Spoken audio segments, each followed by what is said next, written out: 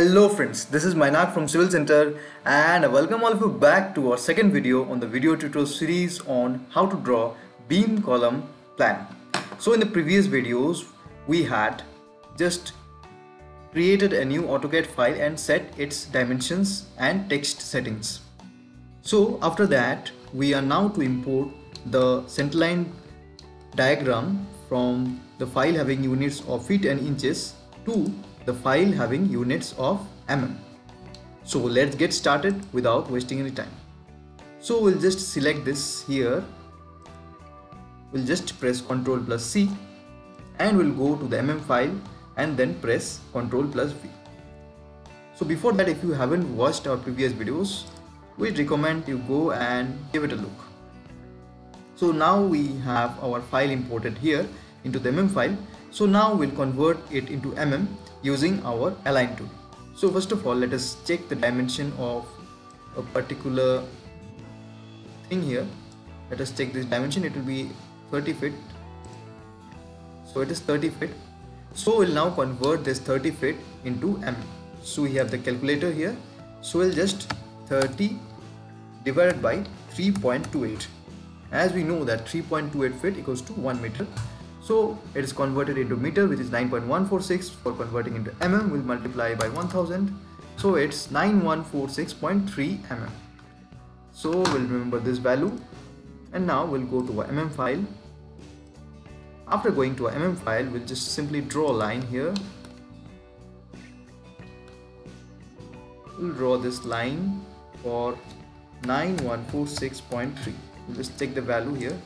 Okay, it's 9146.3. So we'll just press enter. So the line has been created, which length is 9146.3, because you can see in the dimension here it's 9146.3. So we'll now use the align tool.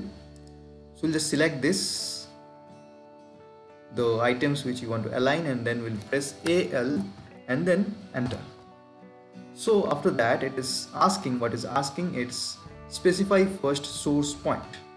So first source point, we'll select this one, the end of this column, and then second source point we'll select as this. Specify second source point. Second source point we can just take as this, and second destination point we'll choose the end of this line.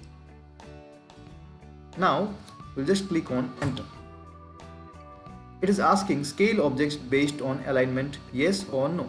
We'll just click on yes. So as you can see, the objects have been scaled. Now these have been converted into mm. We'll just delete the old dimensions here which are not required. So this has been converted into mm. We can check the dimension here. Here we can check this dimension.